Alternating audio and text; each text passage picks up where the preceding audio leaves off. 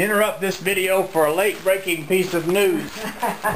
My honey baby, who did not play any musical instrument a couple of years ago, now owns a strumstick, a dulcimer, a psaltery, and has just bought her, actually this technically is her third mountain dulcimer, because she had one that was a real cheapo that we got rid of.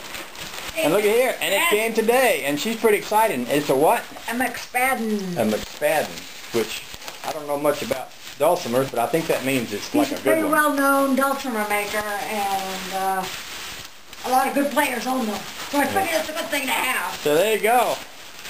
My little sweetie has a new instrument, and boy, she's some excited. Look at her go. It's just like Christmas morning. She's tearing right into it.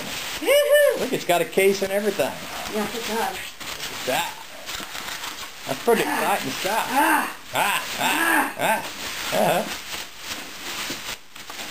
Good, great.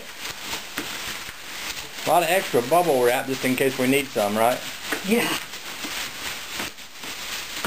Yeah, I used it to ship a bumper to Oklahoma a while back. Woohoo! Woohoo! Let's see what she looks like. Woohoo! Look at that. Well, it's got 3 of the 4, so it just needs that double string. Yeah. Just needs the other string. Oh, she's a beauty. Look at that. Wow. Wow. And then some tuning. Okay, then I'll cut off the camera and we'll string it up. Okay, her dulcimer came with a missing string and a few extra strings in the box, so we strung it up and tuned it up, and you can hear she's in here going at it.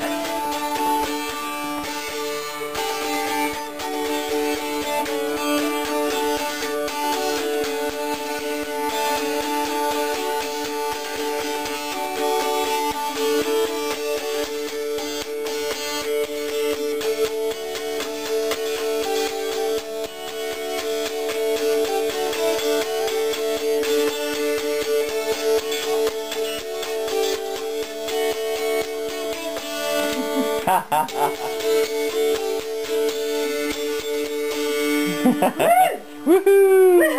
Woohoo! Ah! Life is good. New picture, new picture. Life is good. Okay, let me get out. Wait a minute.